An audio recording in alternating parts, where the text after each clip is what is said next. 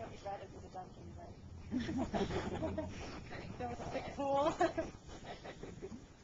Well, I want to say that I was once told how we get holy water. And the Catholic priest who told me how we got the holy water said, what we do is we go into the sacristy, we take a pan, and we turn on the tap, put water in it, have a very special blessing. And then he said, we put it on the stove and boil the hell out.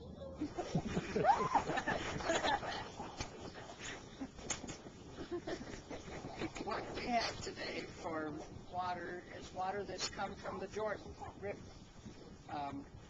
where Jesus was baptized.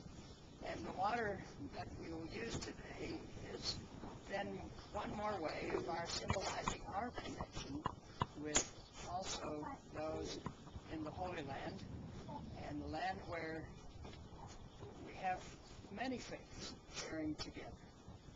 But I bring this water at this point to be able to celebrate. So hear these words. Oh, gracious God, your mighty acts of salvation have been made through many expressions of water, from the moving of your Spirit upon the waters of creation to the deliverance of your people through the flood and through the Red Sea. In the fullness of time, you sent Jesus, nurtured in the water of a womb, baptized by John, and anointed by your Spirit. He called his disciples to share in the baptism of his death and resurrection, and to make disciples of all nations. So we ask that you pour out your Holy Spirit to bless this gift of water and this one who receives it, to wash away life and sin and clothe him in righteousness through all his life. That dying and being raised with Christ, he may share in his final victory through the same Jesus Christ our Lord.